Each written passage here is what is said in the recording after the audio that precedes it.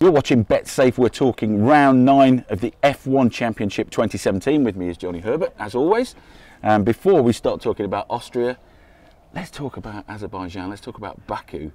I've been saying to you, when do we see Sebastian Vettel's personality? Well, my lord, we saw it, didn't we? Road rage.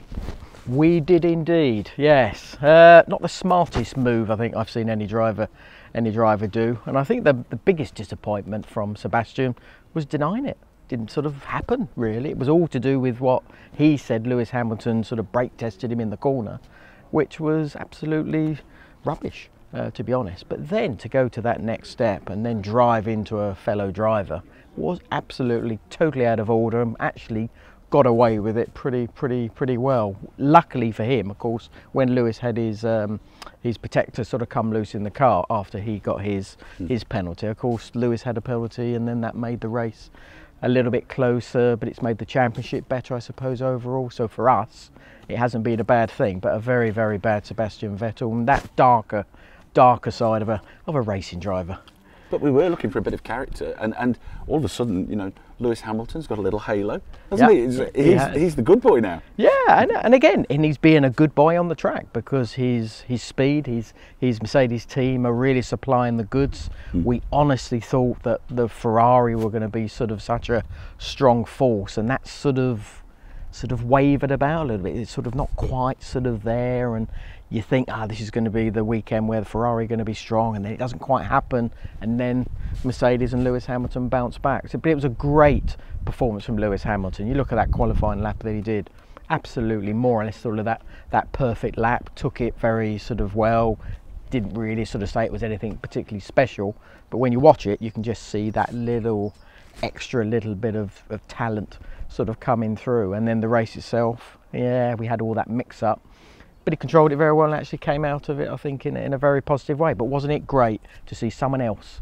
win as well? It's great to see Daniel Ricciardo do a great job. Lance Stroll, I thought that was a brilliant result for him after the result he had in Canada, getting his first points, and really took the pressure very, very well, considering Bottas was fighting him and then losing out by 10th as he went across the line to finish third. So we had a nice mix-up of a race, and let's hope we get another one.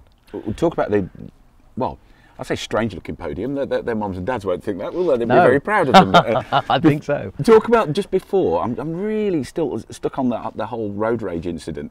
And was it frustration, do you think, from Ferrari, and particularly from Vettel? Was it a frustration point? I think it's a situation where we've got the championship going on. At that situation, at that point, we had Lewis in the lead and of course Sebastian second. So actually they were in the perfect position, because obviously the grid at that point had been sort of really closed down after it had been strung out for a little bit. So actually Sebastian was probably in a great position, to be perfectly honest, and to do what he did and how he did it in front of the world and in front of the stewards, who are going to look at that and go, you know, what can we do? We're going to have to penalise him. It was just totally out of character from a racing driver in many respects. I honestly don't believe you'd ever see that from Lewis. I don't think you'd ever see him do some stupid thing like that, drive into the side of the car. I don't think you guys at home wouldn't even drive in the side of a car. Petulant, was it? Yeah, I think it was. I think it was just a little sort of, you know, school kid in the playground, spitting out his dummy or kicking, you know, on the ground and shouting and screaming. So it was a really weird situation to see. I'm glad we've seen it in many respects, to be perfectly honest, because it just shows the pressure that sportsmen are always under. It shows the pressure that a Formula One driver is under, and I think that's what it is. I think it's the pressure, because he can see that maybe the advantage that Ferrari had, you know, earlier in the season isn't there anymore. And then you're seeing this sort of dominant Lewis Hamilton again, what he did in qualifying. We're seeing him then effectively controlling the race, and he's seeing it sort of slip away. So now he's doing that sort of slightly, I don't know, dirty side of a sportsman, which is try and do things that really aren't probably above board. And I think that's exactly what we saw in Azerbaijan. But am I surprised? In one way, yes, I am, because I respect, and I think we all respect what Sebastian Vettel has done. You know, he's a 4-time world champion, for one thing.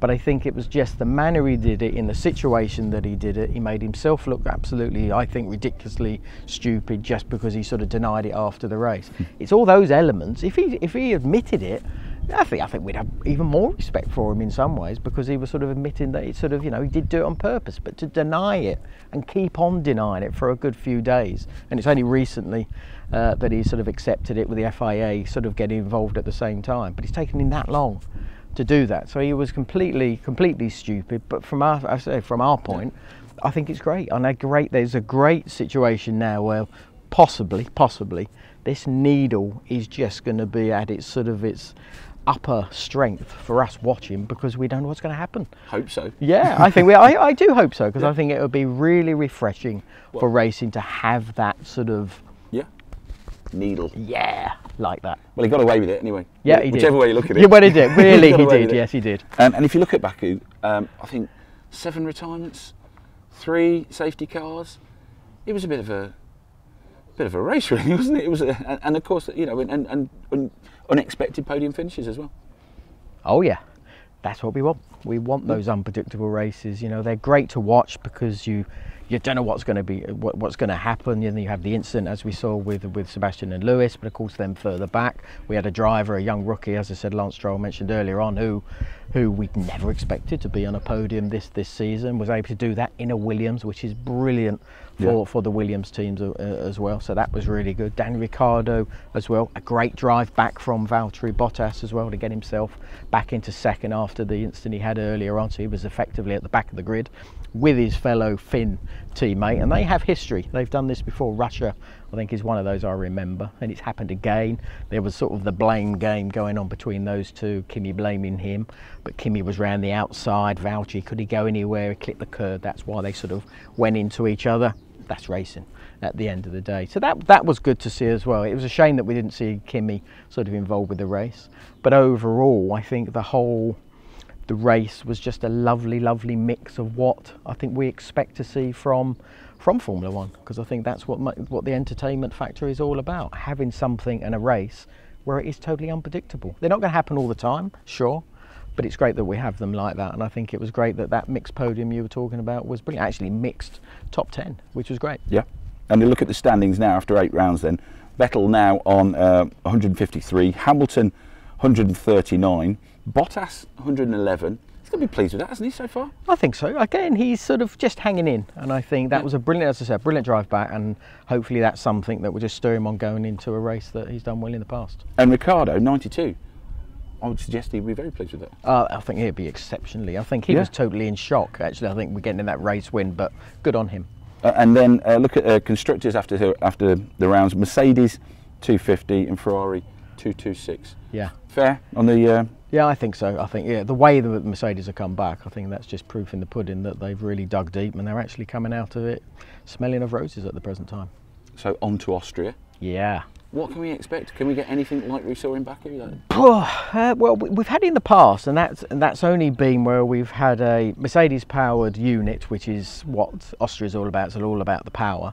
Where we had that surprise pole position a couple of years ago with Felipe Massa and Valtteri Bottas locking out the front row for Williams, and it was really, we expected the Mercedes to be on the front row, so it didn't happen from that perspective. Yes, they went on to win the race, which probably wasn't a problem for them. What can come into play is obviously the weather there. It's up in the mountains in Austria, and you can get that cloud build up that can bring in the rain, and when you get that, them unpredictable races sort of start to come our way. If it's dry, I think you're still going to get the Mercedes powered cars, so that will be obviously Mercedes, Force India, Williams for example, who are going to be quite strong there. You're still going to put Ferrari in the mix because their power unit seems to be quite strong at the moment, but you have to say that at the moment the edge still goes to the Mercedes. I think we've discussed this sort of during the first 8 races, where the quickest car I've always believed has been that Mercedes. Pure race pace. I think what we're seeing now is that 1 lap race pace, but actually we're seeing the qualifying move across to that race pace, and I think that's the important thing. The window, I think we've discussed before, I think has now got bigger, which is allowing Lewis, maybe Valtteri, but more Lewis, to sort of get the results that I think we're starting to see him do, or the performances that he's starting to do. The weather could really play a big part, couldn't it? Because you're right, up in the mountains, we are in European summer right now, so it could be baking hot one minute, but it could actually bring rain because of how high up it is. Yeah, and the good thing about it, I had a wet one there, I think it was in 1997, I think it was, when I was at Sauber, well, 98, and it was a qualifying, and it was wet at the start of it, and it dried so quickly, and it was the last lap that was going to be the qualifying lap. Now if that comes into play in qualifying, that's really going to mix up the grid as well, because there are opportunities to take just a little risk to get the right tyre on at the right time, which is always going to be the slick tyre.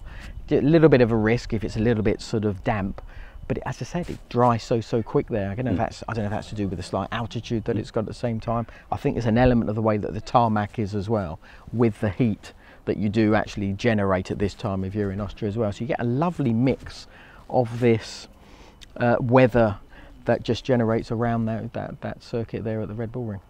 Who does this benefit then, this track? It's a strange looking track. It looks like a big arm, doesn't it? Yeah, it's not the most difficult track. You know, you've sort of got turn one, which is like a, you know, I don't know, it's about a fourth gear, 90-degree corner onto a long straight into a sort of second gear hairpin. Now that's all going to be really down to the power unit itself, and that's where the Mercedes, you still think, is going to have that advantage down that long straight. Then there's a fairly sort of longish straight after that sort of turn two, and again that's where the power unit's going to be used, and generally the circuit is just very flowy, and with that flow that means that you're just continuing to sort of build up that speed. So again, I would say that it's got to be Mercedes this time around for sure. I think because of the work ethic that they've had since their difficulties in Russia and Monaco especially, and then the bounce back and the real strength that they've had on the racetrack in Canada, and obviously really what we saw in Azerbaijan. So I think that's going to continue from that perspective. But you still don't know about Ferrari. You always know they're going to be sort of there or thereabouts. Maybe they've done some sort of extra work before they've got to Austria, and maybe they're just going to have that little race pace ingredient, because it's all going to be about the race. The qualifying's great. It's great to get a pole position, but I think Sebastian and Ferrari know very well it's about the race. That's where the points are, and that's where they've got to get it right. And there is a chance of them doing that. But I think I've still got to go down with Mercedes. Really? Yeah. Even though the bromance is over, you know, Lewis and Sebastian have changed their Facebook status. We're no longer in a relationship. Is it going to get rough? Can we see it? Because that's what we want to see, isn't it? I think it still will. I think it will still be the case. I don't think, you know, any of them's going to go, oh, that's it, it's all over, I can't sort of fight either one or the other. They're going to fight nail and tooth all the way until the end of the season. And I think that's what's going to be great about this. I've said it before, and I think we have seen it generally. It's going to be a mixed mash during the season of one going well at one particular circuit. We're having a strong time for Mercedes at the present time, but later down the season it could quite easily swap around the other way. And I've said it's a Mercedes probably advantage going to Austria, but that's not a guarantee. That's what's great about it at the moment, and we probably think for the last two races, as I said, it has been Mercedes, but we've seen it in the first sort of 8 races. That doesn't last very long. There is always that swap around. Austria could do that. You think it's Hamilton? Bet safer agreeing. Yep. He is evens going into this. Sure. Sebastian Vettel is 11-4. Yeah. Valtteri Bottas 5-1 to win the race. Okay. Yeah, I think that's been pretty sort of even all the way across. I think. Yeah. So I think that's fair. Hamilton 7-5 to record the fastest lap. Yeah. The one thing with Lewis, he's not so much interested in probably getting that fastest lap, because his main goal is to actually get that race win. So I probably expect it. Yeah? Yeah, probably. I probably do expect it, yeah. So where's it going? So Lewis to finish, Sebastian to throw his dummy out? Yes, I think they're still going to be. Well, the dummy won't be thrown out on the racetrack, I don't think, this time. The dummy could be thrown out behind the garage door in his Ferrari team. That's where that pressure's going to start to really ramp up. Johnny, thanks as ever. We're off to get our Viennese swirls and coffee cake.